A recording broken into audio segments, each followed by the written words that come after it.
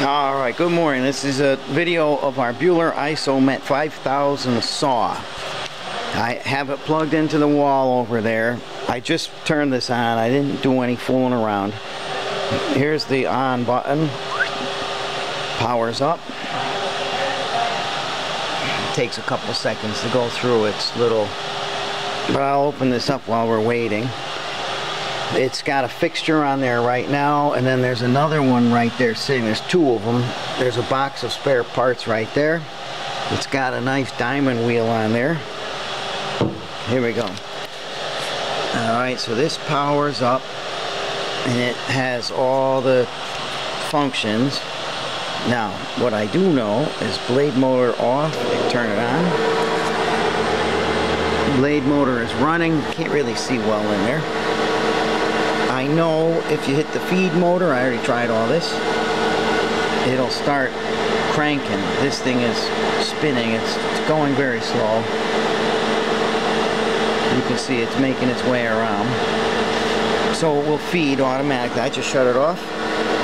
Pump motor, I'm turning it on. It's pumping out some water right there. I just shut it off again. I don't want to turn cycle cutting on or off because I'm afraid it might drive into the blade. I don't know what was programmed in there, and I don't know how to really program it. I'm not sure what any of these do. I'm hitting this one. I don't know what it does. But everything is working. And then if you open the lid while it's running, it shuts off. Okay, and then when you close it back, it doesn't go back on. You just turn it back on. Okay, so I know all of this. Here we go. We got the lid open. If you crank the handle, I'm cranking. This thing moves. The table moves. You can see it kind of moving. You know, it moves slow. The head is moving. Okay, so everything is working fine. And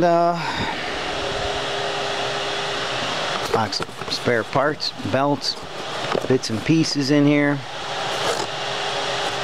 Okay, it's on a nice foam cushion pallet. And we're gonna finish crating it, you know.